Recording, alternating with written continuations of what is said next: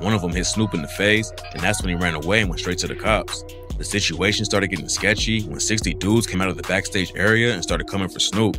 But the cops called for backup and everything cooled off when over 40 more police showed up, ready to handle the death row dudes. According to the report, Snoop thanked the cops for saving him and said his life was in danger ever since he left death row. Then he even told him that Suge Knight is the one who was behind Tupac's death. Tupac getting shot is what really sparked the beef between Snoop and Suge, but they were already having some major issues before then.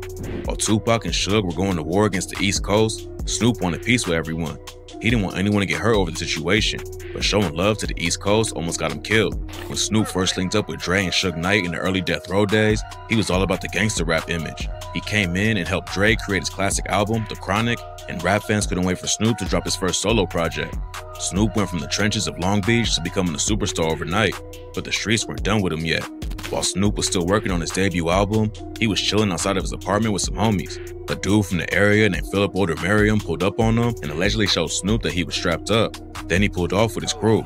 According to some reports, Merriam had already put a gun to Snoop's head at a gas station, but he wasn't going to let anyone just walk all over him like that. Snoop and his homies hopped in his Jeep to chase Merriam down, but nobody expected the day to end with murder. Snoop and his crew caught up to Merriam at a local park and they started yelling back and forth. The situation got so heated that Merriam tried to up his strap and shoot Snoop, but Snoop Dogg's bodyguard was ready.